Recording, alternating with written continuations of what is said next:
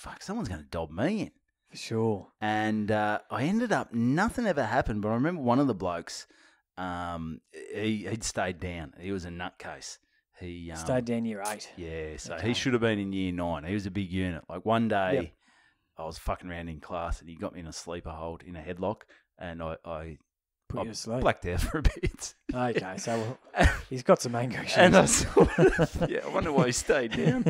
But I sort of came to when he goes, and I'm like, oh, God. And my mates are just laughing at me. I'm sort of looking like I've just gone 10 rounds with Mike Tyson. But anyway, I was fucking around another time and he goes, mate, fucking shut up, or I'm going to tell you what you did in the locker base. I'm like, all right, mate, all right, no worries. So no worries. it never came in? It never really happened. Like once those the locker bay doors were down, it was, but I'm just thinking the whole 2 weeks, because I'm bad like that. I'll do something, then I get the regret, the guilt.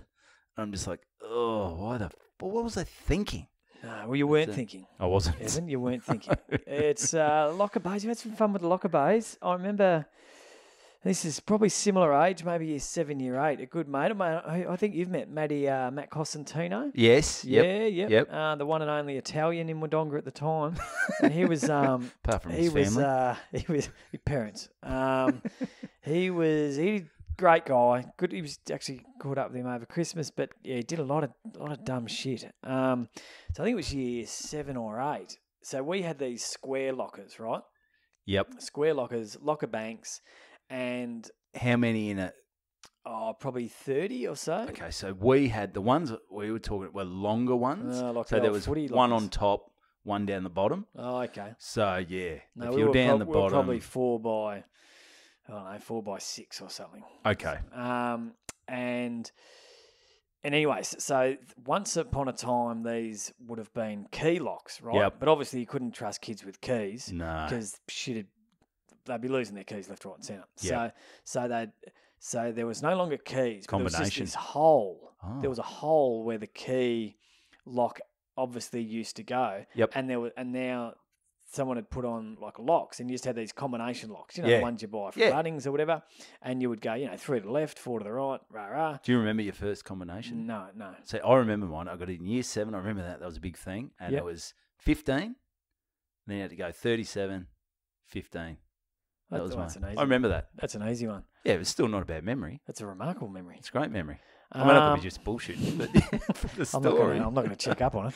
Hey, yeah. So everyone's now using this combination lock, but every locker has a hole in it, this little hole. Yeah.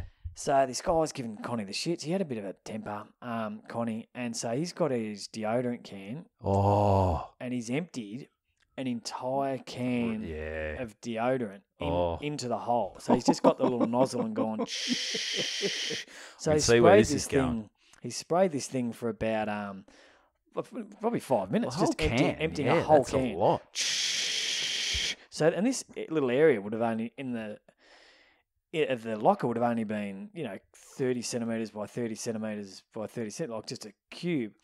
And so then he's got a match and oh no.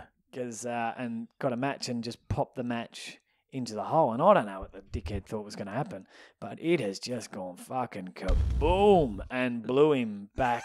And so blew the front off the locker and blew the side out of the locker. And and the teachers wasn't too hard to work out who it was because he was he was the only one with his face on fire and the front of his shirt. No hair. Yeah, so he was literally caught That wasn't me. red-handed. Yeah.